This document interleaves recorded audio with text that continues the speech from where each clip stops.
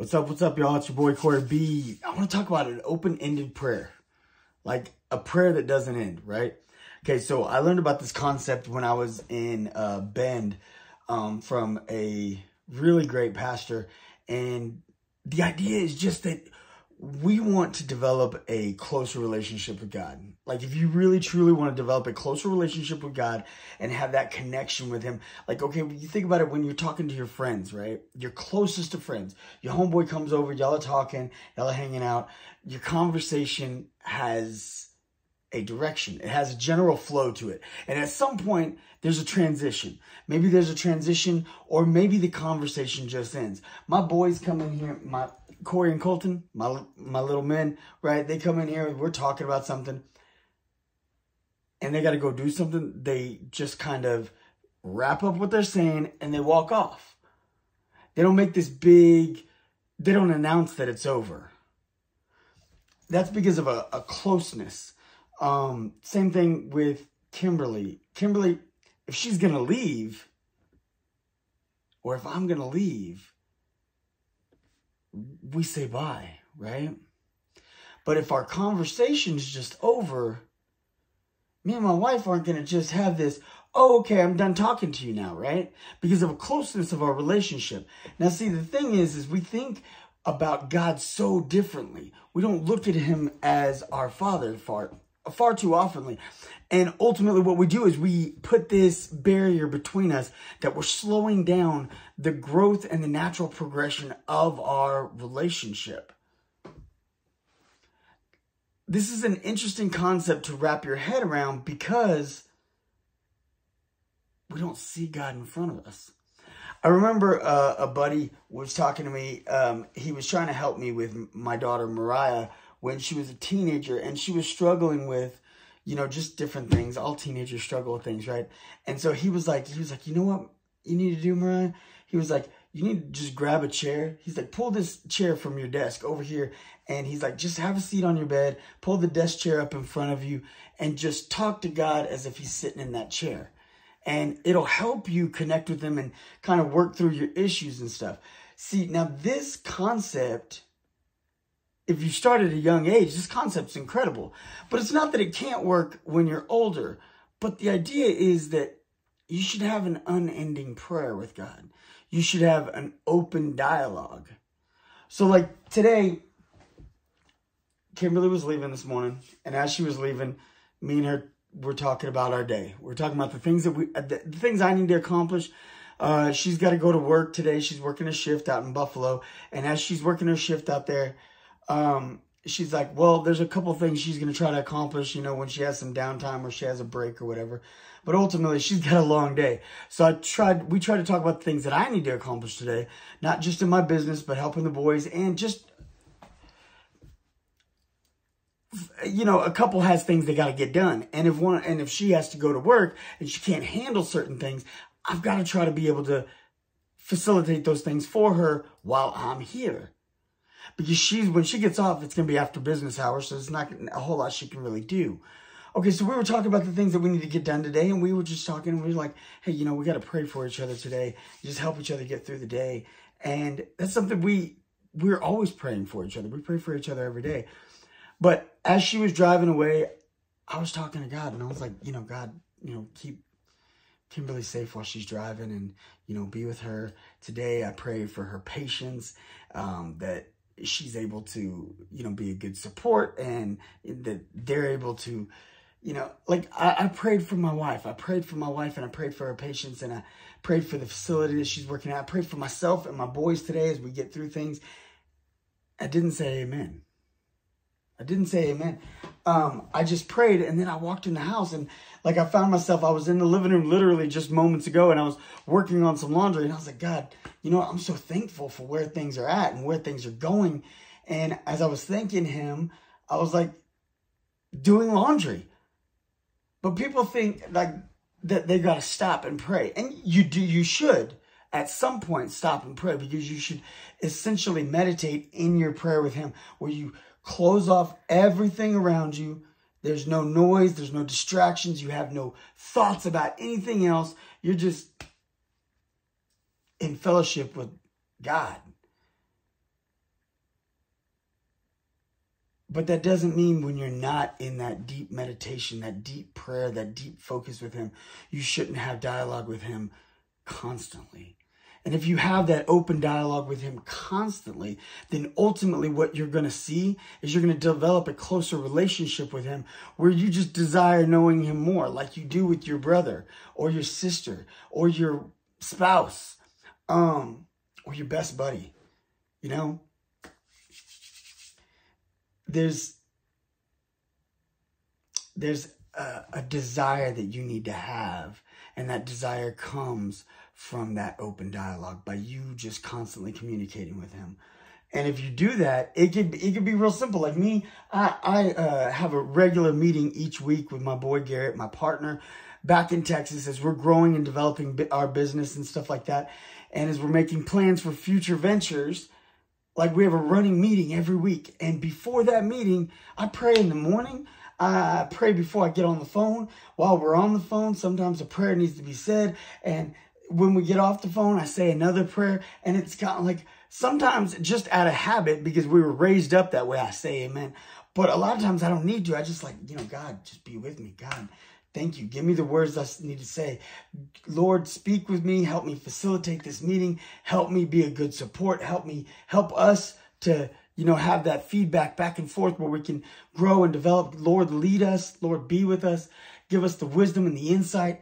And, then afterwards, I'm like, Lord, thank you. I feel like we really connected, and I know your presence was there. I could feel it.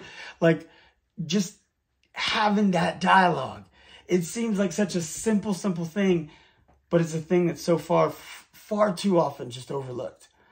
And I've begun teaching the boys. See, I didn't understand this.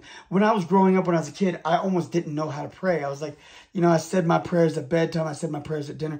But we had a standard prayer. We had a prayer that you said these words.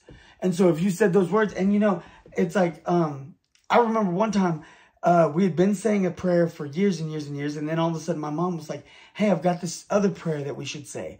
And so we're going to pray this prayer that we've been saying. We're going to say this prayer, and then we're going to do, we called them bless yous. We took turns each night. One of us would, either me, my brother, or sister, each night we would be like, okay, I want to bless mom, I want to bless dad, I want to bless grandma, I want to bless grandpa, I want to bless, we'd list the people that we were thinking about that we're like, Lord, bless them, Lord, be with them, and that was just our little thing that we did, right? I've been doing that with the boys, but I remember thinking that when my mom came up with that second prayer, I felt like almost weird. I was like, Mom, your prayer is kind of weird. It's different words. Right? I mean, that was just my mentality. And I remember thinking, I kind of hurt my mom's feelings. I don't think she was really hurt, but I think she kind of expressed to me a little bit that she was just like, well, why would you say my prayer is weird? But, I was just growing up. I didn't get it.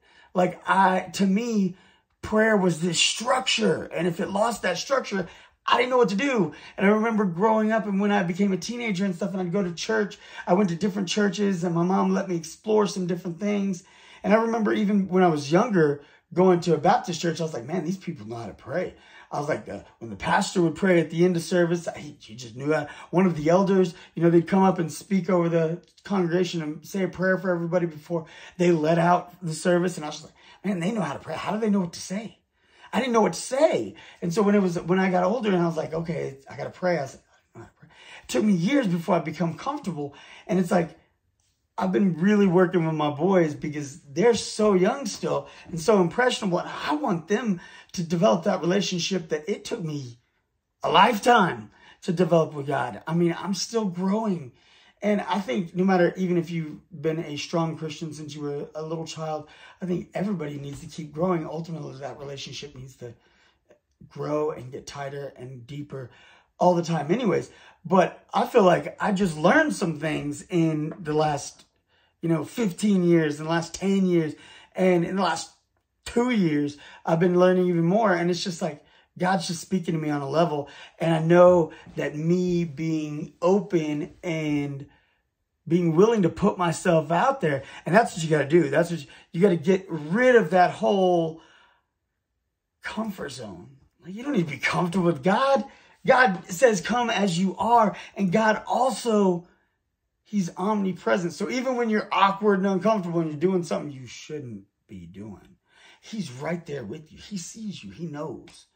He hears your thoughts always. So just get comfortable. Just settle in and say, God, let's rap. That's it. Just let's rap.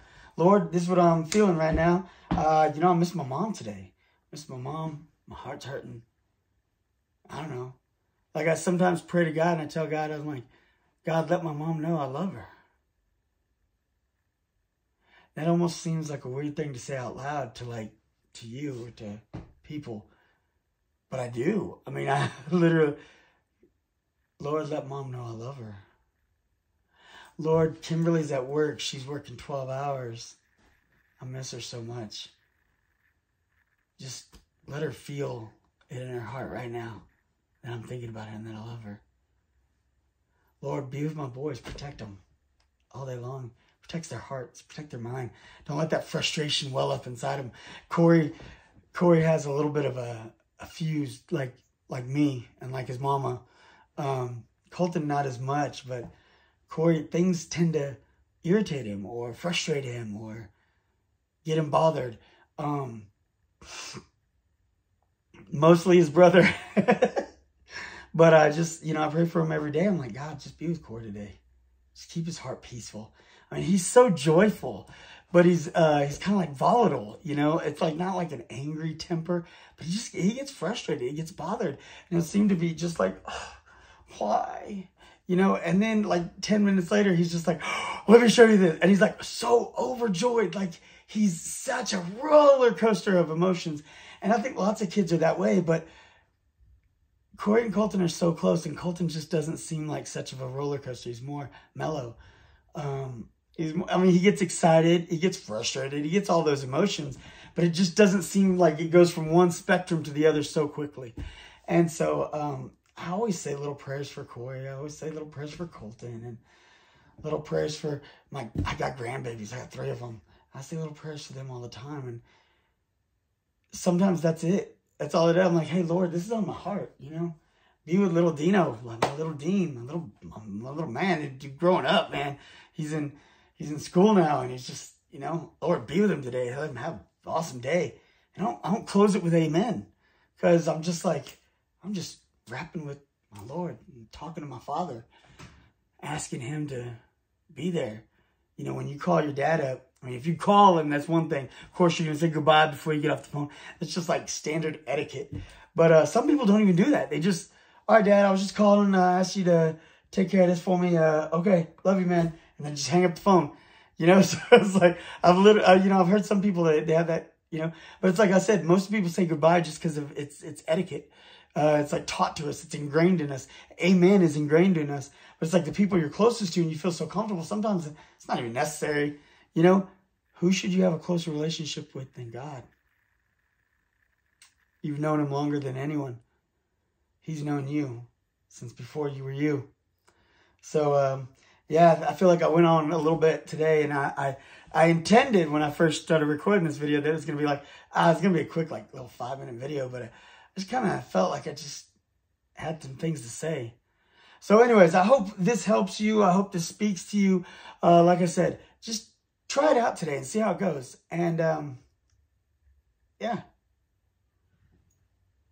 doesn't have to be complicated. Lord, I'm going into work today. Lord, be with me. Help me have a blessed day. Things start getting a little hairy at work. Lord, come on. Be with me. Help me out. Give me some peace. Give me some comfort.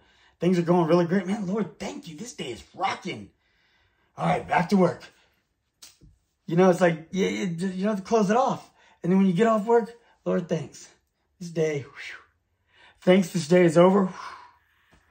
Or thanks for bringing me through this day. Or thanks for, I don't know, just whatever it is.